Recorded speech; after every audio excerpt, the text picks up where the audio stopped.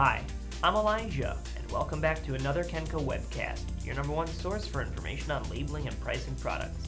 Today, I'll be showing you how to properly load and maintain your new Motex MX-5500 handheld price gun. If you find this video to be helpful, please click the like button below. Before we begin, let's familiarize ourselves with several key components of the gun. Pick up the gun with your left hand and take a look at the top. Right away, you'll notice the printhead and the adjustment dial. Below, you will see the upper housing assembly. Pull on the horseshoe depression at the top of the upper housing assembly to open it.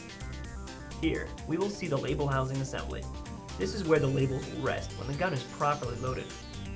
Let's take a look at the front of the gun. Here, you will see the ink roller assembly door resting below the printhead. I'll be talking more about the ink roller assembly later on. Flip the gun to take a look at the bottom cover. On the top, you'll see the nip roller. The nip roller will help apply the label to your product. Next, we'll take a look at the inside of the bottom cover. To open the bottom cover, use your thumb and index finger to grip the cover latches and pull them towards the handle of the gun. Below the nip roller, you will see the pressure plate. The pressure plate will help maintain consistent tension when label gun is in use, giving it a smooth operation. Below the pressure plate, you will see the advancing mechanism. Notice the sprockets on the wheel? The sprockets line up with the holes on the labels so that the advancing mechanism can feed one label every time you squeeze the trigger. Now that we are more familiar with the various components, let's learn how to quickly and properly load the new Motex MX-5500. First, open up the bottom cover by pulling the cover latches towards the trigger. Next, we'll open the upper housing assembly.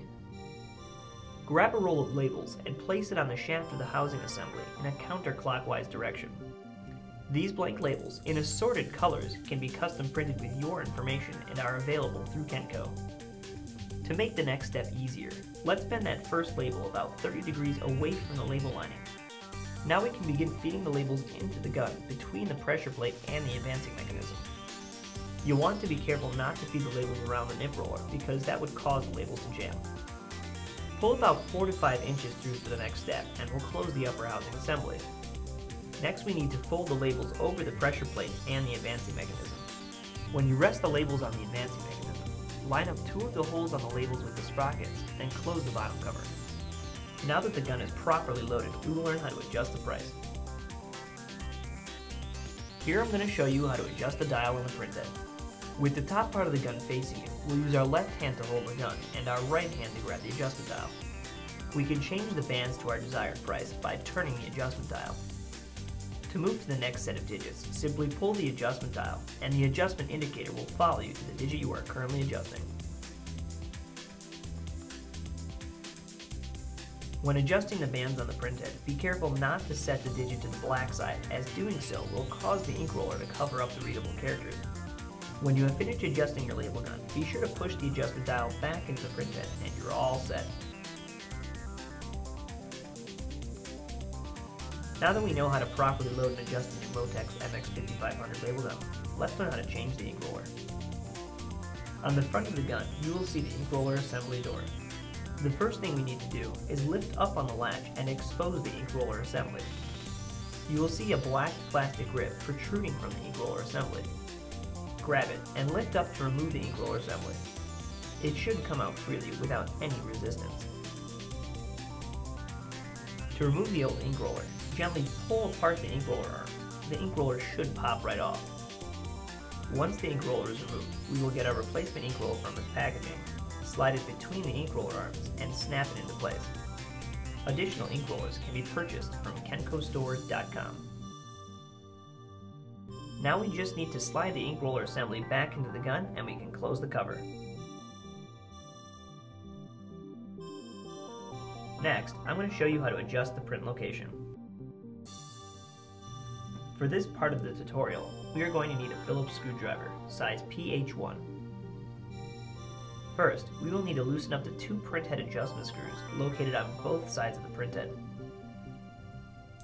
You only need half a turn in a counterclockwise direction to loosen up each screw. Once the screws are loose, we can slide the printhead in the direction we need, either up or down, to adjust the vertical printing position. After the printhead has been adjusted, we can test it to make sure it's lined up properly.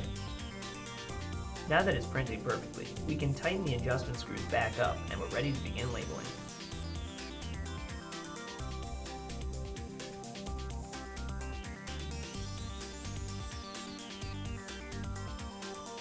To label an item, simply pick up the gun, squeeze and release the trigger once, hold the price gun directly over the product, then just roll the label on your product and you're all done. This has been another Kenco webcast. For more information and outstanding prices on these products, visit us on the web today at www.kencostore.com or call us toll free at 1-800-86-KENCO.